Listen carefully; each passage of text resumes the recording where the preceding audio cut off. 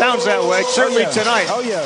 Jalen, have you got a chance to talk to your new head coach? Obviously, Nick Saban retiring, Kellen DeBoer now the head coach. Have you got a chance to connect with him yet? Oh, yeah, 100%. You know, I'm big on relationships.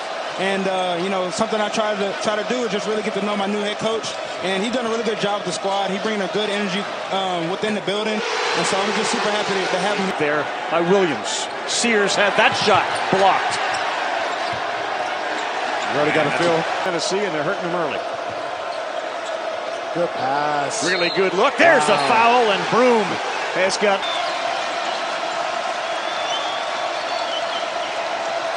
Holloway. Great pass! Oh, my goodness! Eyes in the back.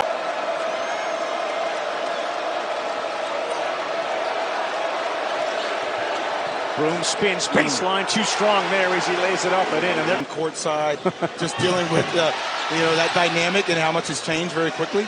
No, this is awesome. I've always kind of wondered how all this works. It's pretty. Threes for Bama's offense thus far. And Jay Will, Auburn made 4 threes in the game against Tennessee. The game. They have 4 threes already in this one against Auburn. They can't stop him. Broome has been the guy. Holloway looking for contact. Broome picks up the offensive rebound. No. Second chance, no. Third chance, yes. Under 10 on the shot clock. Holloway.